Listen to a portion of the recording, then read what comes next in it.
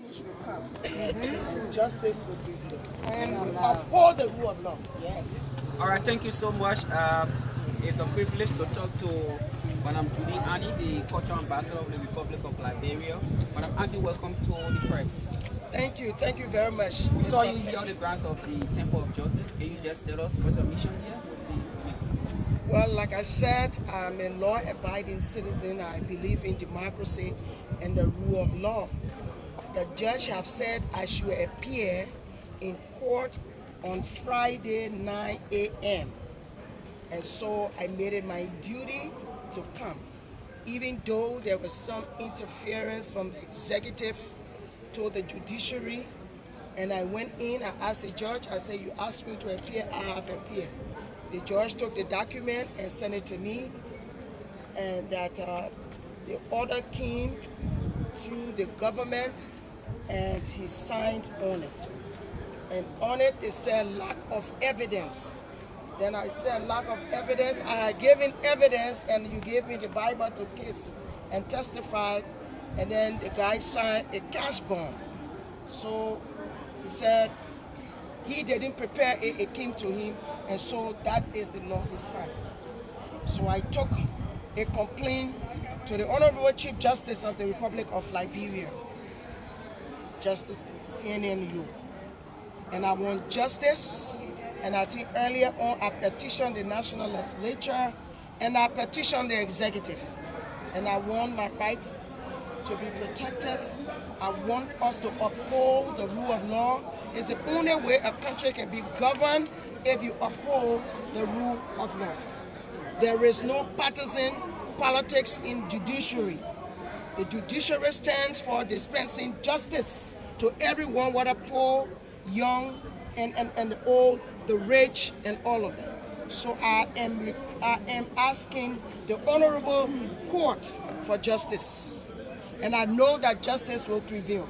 Yes. And I have said over and over, if this court that I've always through democracy and the rule of law, that I've been an abiding citizen, and if this court fails me, I will go to ECOWAS court. System, the change of system does not start with a group of people. To change a system start with an individual. The old Reverend Martin Luther King, he started the movement. And then there are other women, and Angie Brooks Randall started the movement. And Comfort Sawyer, the Mary Brownell, Teresa Lee Sherman, David Etta Brown. These are women that took the touch when there was only the Federation of Liberian Women. It came out to Women's Initiative, and now you got a lot of women groups. So justice must prevail. There are some people you will agitate, some people you will advocate, you are an activist, you are a feminist, and some people will do negotiation. And I've been able to do what I've been able to do. I don't expect that everybody in Liberia will support me, but I know that every good Liberian will support the truth and is the truth. Yes. I have sufficient evidence. I have evidence upon evidence, and it's even done based on after the court decided that would come on Friday. There was a podcast, and it was clearly disseminated around the world why this decision was taken. Distinguished ladies and gentlemen of the press, my mothers, my sisters, my friends, stand with me. I appreciate it, but I'm a one-man army, and the army of God is with me. The angel of God is with me. I have done nothing. I don't know this individual, never met him before. I have not offended him in any way for him to denigrate me and bring me to public ridicule. For defending my character, I will go all out. However, having said that, I have another court in case, because a case in court that I've already sued into the civil law court, and this case is on. He's supposed to answer in 6 days. I'm not going to speak to that case because it's in court. I'm speaking to the injustice that was done to me by the Councillor Bushi Ben Keita, legal advisor to the President of the Republic of Liberia. When I deliver, I heard from the National Legislature. I haven't heard from the executive. but all is well. This is the country of law. It's not a country of man. And so we must uphold that. We were the one who participated in disarmament in this country. We went to the length and breadth of Liberia for peace to come to Liberia. We were the ones sitting down in Ghana for the comprehensive peace agreement. Okay? We work with the children associated with fighting forces. I cannot do all of this for the last 30 years of my life, going through the war and suffering to get to where I am today, and justice cannot be done.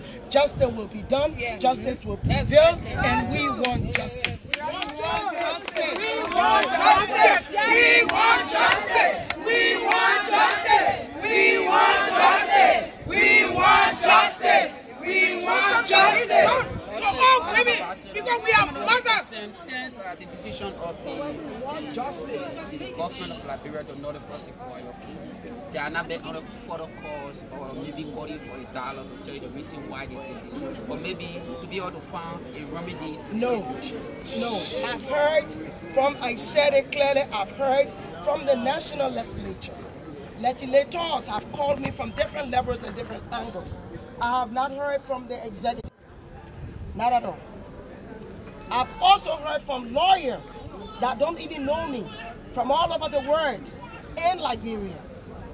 Like you say, you have evidence to prove your case. What do you think the government have to do this? Have you had anything with the alleged Bushie Keita who have actually done this? No, you will not believe that Bushie Keita is someone that knows me very well. Very, very well. And we've worked together when he was at ELBC.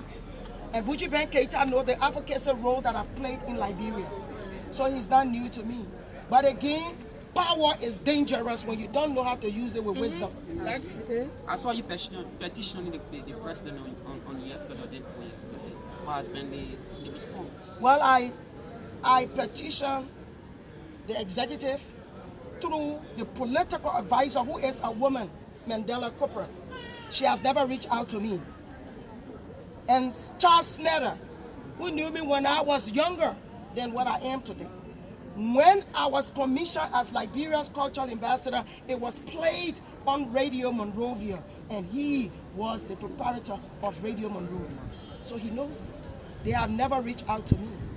Nobody in the executive. All those that have reached out to me are senators and representatives. But no executive have reached out to me. You sound frustrated and very devastated over the situation that's happening. The word frustration is not the word I want to use. I am disappointed in the partisan politics in our national government. So true. Yes. So true. That's the word. Some of them will be concerned. Why is it the cultural ambassador is just doing this? Is it because Prophet Key has said... Cultural ambassador is an honor. It's not a job. It was the prerogative of the people of Liberia to ask the old man David D. Pomakwa with the wisdom he had. Who was the first cultural ambassador of the Republic of Liberia? Do you have any? Like you tell us. It was the level of work that I did in Liberia that the Ministry of Information and the artists of Liberia went to David D. Pomakwa and said, Ambassador Endee have done XYZ by bringing artists to Liberia from the refugee camps for continuing to promote the culture, using culture as a medium of communication to promote peace. When I was there, when Roosevelt Johnson on 19th Street and telling them to leave the streets.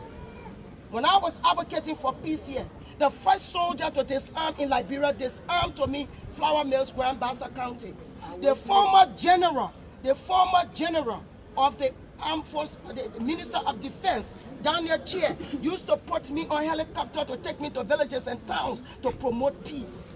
It was based on that I was named Liberia's cultural ambassador, a ceremonial, honorable, goodwill, title. I have no office. I have no logistics. I have no staff. All I have done for the last decades is to promote the image of Liberia here and abroad. And in my mind, Liberians will judge me. Yes. What do you have to say to critics who say it's a lawsuit against Prophet Key, just that you have been threatened because... No, I'm no threats, because you know why? This is not the first time for someone to be cultural ambassador. Let me register that. During Madam Salif regime, I was called. The Ministry of Foreign Affairs was contacted so that they can appoint another ambassador. In the President Weah's regime, there was an ambassador appointed. They got different roles and lines you can appoint. It's the prerogative of the president to appoint any ambassador he wants to appoint. That is not my issue here. My issue here, if you go and threaten my life and talk about how you're going to do a measurement of my private parts to the judge, and then you tell me that I have slept with all the presidents just to keep my job, that Ome Bwaka is old, so I want to sleep with Amos Tue. My first son is older than Amos Tue, as evidence these women can tell you. Yes. And you are telling me I want to sleep with an Amos Tue because he's Secretary General of a party. And then you tell me that your name is Gregbeng, because you know I speak Gio very well, I speak down. You say you are the Gregbeng, you are the Gredeng, you are the head of the mass. You will make me pick paper, I will cross. You are a witch, you devilish. And if I come to the court, it's nothing, because it's your government. You brought it to power. You the one that dealt with the National Elections Commission. You dealt with Costa. I had an interaction with Costa. On his page, it was put on his page that I would be a collateral damage. And that $250,000 was given to me by the government to stop their protest only because I was promoting peace. This is for joke. I wrote the U.S. Embassy, they forwarded a letter to the U.S. State Department, and Costa put the post down, but they know what happened. They will explain that other story. I'm not a joker. I'm not a joker. I don't need people to come say, oh, I stand with you. You sit in some kind of petty for chat room. I stand with Judy Endee. No, that's not what I need. What are you, stand for justice. What are you smelling with the way the case is proceeding now that the government had dropped all charges against property? What are you smelling? Are you sensing executive manipulation? What are you talking about? Ask me a question that I can answer directly. I just told you, yes, the executive is interfering in the judiciary, and there's two branches of government, separate branches of government. So in order of the dispensation, to dispense justice in Liberia, it should have been done by the Minister of Justice. The Minister of Justice should have been the one to say, how can something be insufficient evidence when they think the whole world is watching it? How can it be insufficient evidence? Or because I'm a woman? Thank you. Because I'm a party comment. My party comment is that I want justice. I need justice. justice.